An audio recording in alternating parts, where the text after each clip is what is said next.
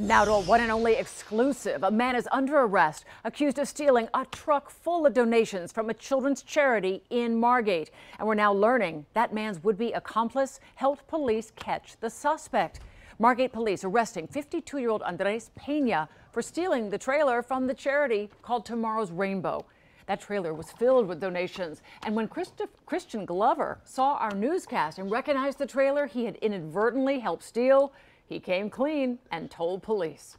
My buddies, they just go up and do what they do, and I was involved, and my girlfriend and I woke up one morning and watched it on TV. I immediately called the authorities to say this is not right.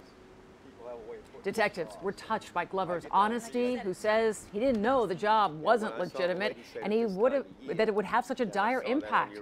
Glover is a veteran who's been doing some odd jobs and is asking for the public's help in finding steady work. We will let you know if this Good Samaritan finds a job.